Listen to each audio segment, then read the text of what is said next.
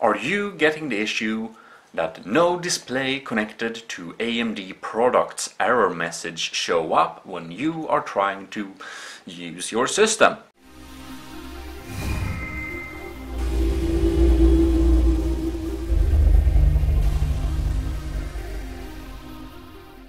Well, let me tell you the most common fix for this. So this is what you want to check first if you get this error message. Unfortunately, it's very simple.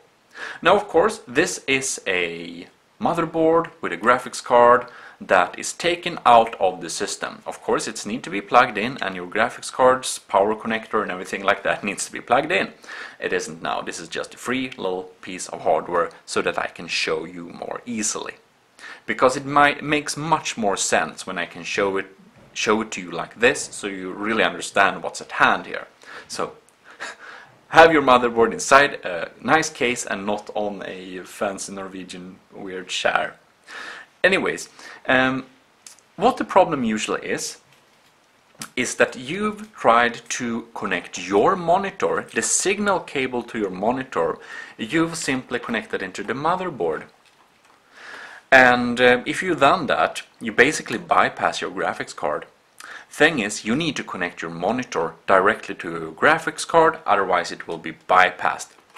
And you might say, hey, my monitor has VGA and my graphics card doesn't have, or any other connector. You need to get an adapter. This is DVI to VGA.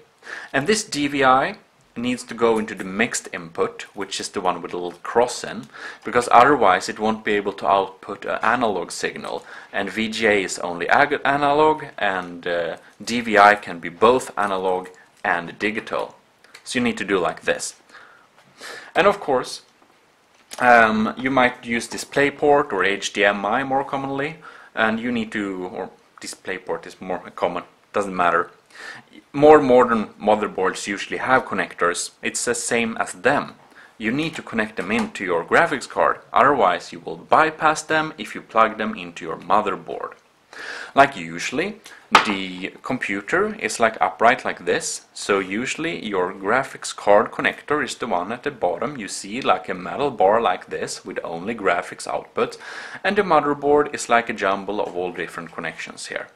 So if you really don't know where to put it, just put it into the next hole it can fit, and you're probably switched.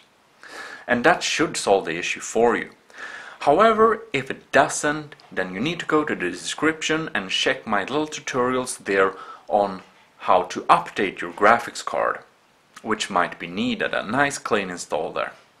And also you might have a processor that has a built-in GPU with the graphics card chip, and it might be so that in the settings it's taking over, and then you need to switch from your integrated to your dedicated graphics, and I also have a tutorial for that. So if it wasn't this simple for you, please check the description for more tutorials.